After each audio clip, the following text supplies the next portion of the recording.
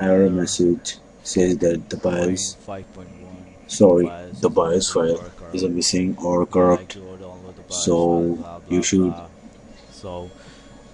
click on yes they require BIOS and file for running the software. download the BIOS file from the available link. Yes.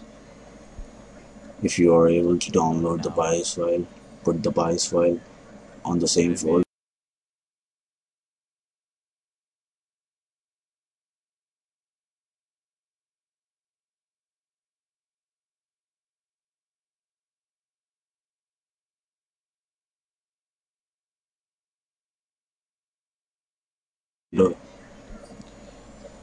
Yes, Download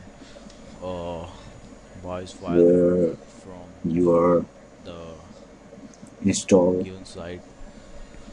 From the given all the site, files of a PS2 emulator able X. to download the BIOS file, If we put it on the error message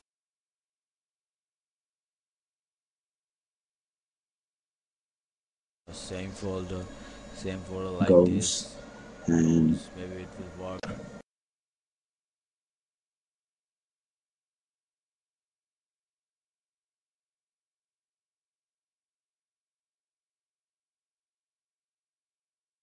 then It should you're work.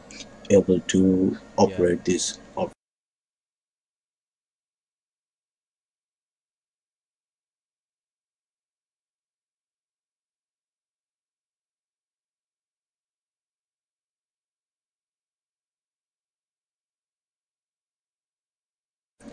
Whole software. If you're not able to download the BIOS file, But I'll if you're not try able to download the BIOS file, and please give you wait for my free new video in my website, to so you can see my next video. how to download the BIOS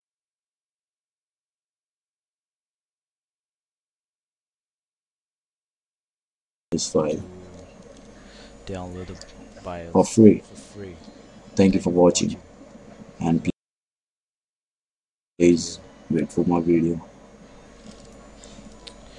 Okay.